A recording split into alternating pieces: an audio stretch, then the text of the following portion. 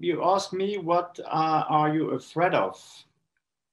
And I would say I'm afraid not to be a plastic surgeon first, definitely, Christian. And I'm afraid about too much optimistic results about isolated MPFL.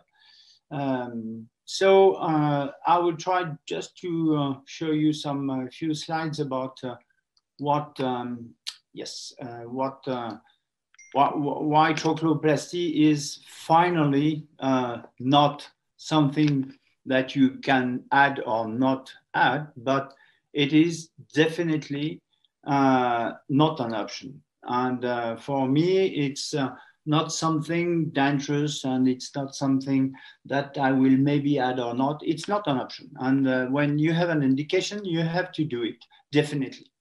And if you don't want to be afraid, you have to make the right choice. And the right choice is to take the right trochleoplasty. And the right one is definitely the deepening trochleoplasty, because it is etiologic surgery.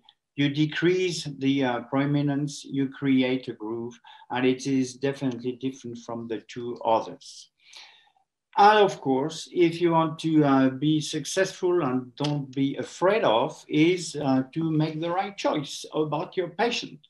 And when every time you have this bump, you have to do a trochleoplasty, and this is the right indication.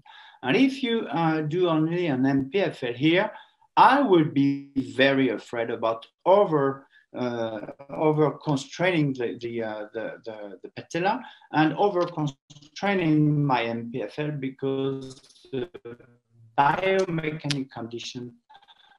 When you go on the literature, you can see different things.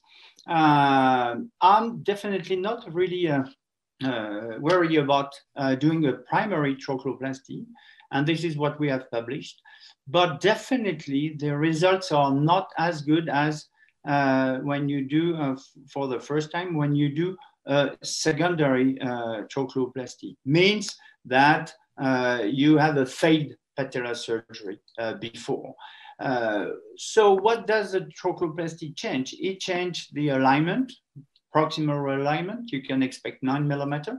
It corrects perfectly the tilt without any MPFL. The tilt will be perfect, and the MPFL that you will add will just keep and play the check reins, and you have not too much worry about the cartilage change. So if you look at the literature, you will see that every time you leave this supratrochlear spur, the results, the quality of life results are not as good as if you remove it. And this is, we have quite a lot of studies about that. And this one also showed that if you leave this bump, you will be afraid of having pain, definitely. What about the redislocation rate? You will definitely have a less dislocation rate in good indication, of course, when you add trochleoplasty. And I have to say that I'm not doing so much trochleoplasties.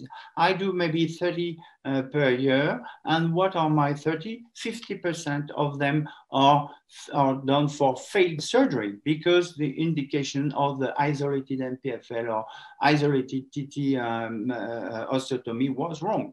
So be careful about that, please. This is super important. What I'm afraid of, definitely, is probably residual pain, but it's because people had previous surgery, and it's also always very tough patient with a very, very big abnormalities.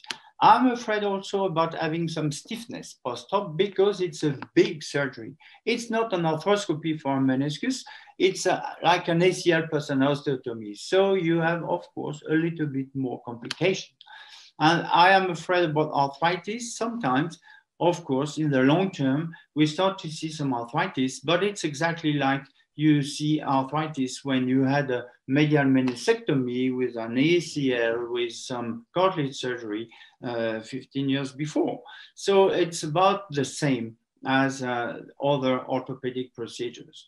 So remember that I'm not afraid if I have no primary surgeries, no cartilage damages, high-grade trochlear dysplasia, instability more than pain, and I'm concerned if I have some cartilage damages, if I have previous surgeries, and if I'm doing a surgery for pain and not instability. Never do trochleoplasty for pain, it's bad. For sure, you have to look at your patient.